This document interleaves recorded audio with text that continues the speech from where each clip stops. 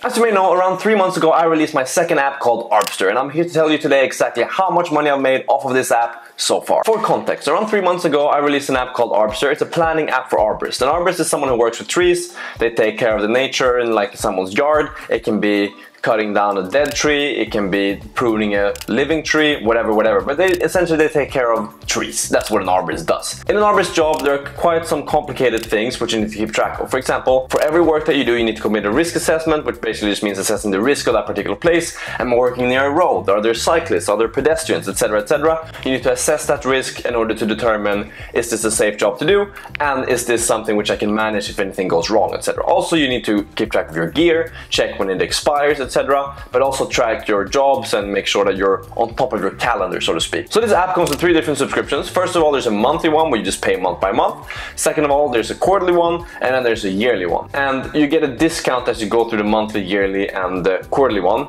with the yearly being the cheapest if you split it out on a month-per-month basis, and the monthly one being the most expensive. Also, if you sign up for a quarterly or for a yearly one, you do get a free trial included in that. So let's break this down to Apple and Android, because this is split up into 2 different kinds of things, and it varies quite differently what kind of revenue you're making just because who has the app installed. But we actually have some quite interesting results from this so far. So I released this app in the middle of May, which means that this app has been around for a little more than 3 months, as this is the end of August right now, but we're just going to call it 3 months. Let's start with Apple. On Apple we had 5.9 thousand impressions. This means that on the App Store people saw this 5,900 times approximately, and out of these 5,900 people, 563 decided to click the app and view the app page. Of these 593 people, 183 people actually downloaded the app. And if we look at where people downloaded the app, it's pretty much 2 countries that were responsible for 80% of all the downloads. That's Sweden, where I'm from, just because this is where we have some local arborists, etc., who have been testing it out and also heard about it, but also the US, because that's a relatively large market for arborists. So it's been Sweden, US, Germany have been the largest markets for the app. Looking at the devices, it's almost primarily iPhone. It was 95% iPhone, which means that a couple of people installed it on an iPad. It's not really optimized for iPad. It does work well on iPad, but the layout is not really optimized for iPad. It's meant to be a phone app, something that I probably need to work on in the future, but for now it's primarily iPhone, and that's why most people installed it on an iPhone. But getting down to the money, the proceeds that we have made off the app so far in this 3.5 month period is $262 US net. This means that I think before fees, taxes, etc., we made around $350 US. But what you get from Apple after VAT is paid, fees are paid, etc., is around 262. This is significantly more than I made in my first app, or in total, but also it's not really enough to say that this is commercially successful yet, because we're quite a long way from that. But also, it should be pointed out that we probably haven't spent that much in marketing.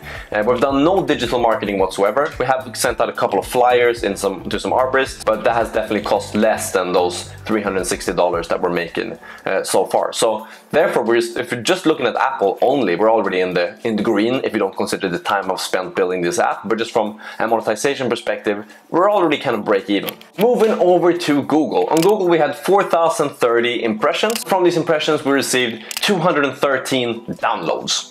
Of these downloads, 90 people still have the app installed, which in itself is pretty cool. If you take a step back and just think about, okay, 90 people in one room, what does that look like? That's a big room, and this is only Google now, bear in mind. And they have the app that I built in my closet installed on their app and using it. Okay, everyone's not an active user, but 90 people have the app that I built installed on just Android, which is in itself is wild. Especially considering that in Sweden, Android is definitely the smaller market share for phones within our target demographic. On Google, we did have 1 crash so far. I'm not really sure what it was, but it's 1 crash, so it's not really much to worry about. On Apple we had 0 crashes, just worth pointing out. And what's interesting is that on Android the market trend is actually exactly the same. It's the vast majority of Sweden and the US, and then the 3rd largest market is Germany. I guess those are the largest arborist markets, Germany and the US, I guess, as well as the UK, which we haven't really had any coverage in, and then Sweden being our local one. On Google Play Store then, we made 4,950 Swedish crowns so far, and that is gross, so that's before any fees, etc. In US dollars, that's around 450 US dollars. So if we translate that to, or if we take the Apple 350 pre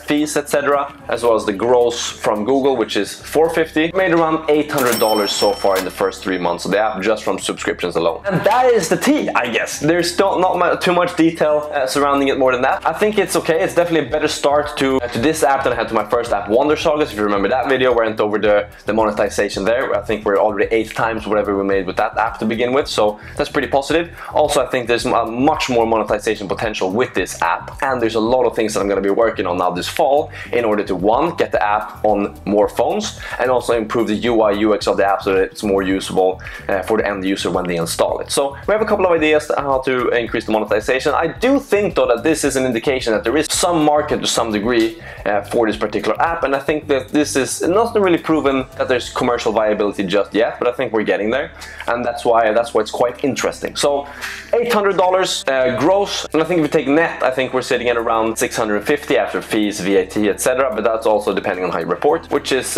yeah, a decent start. If you enjoy this type of stuff, if you want to see how this app goes, if you want to build your own app, or if you want to just follow along this whole starting a startup journey, then feel free to subscribe down below. Hit the notification bell so that you're notified when these videos come up, and I'll be making sure to share more of these milestones along the way of this app building journey. Thank you so much for watching. See you in the next one. Peace.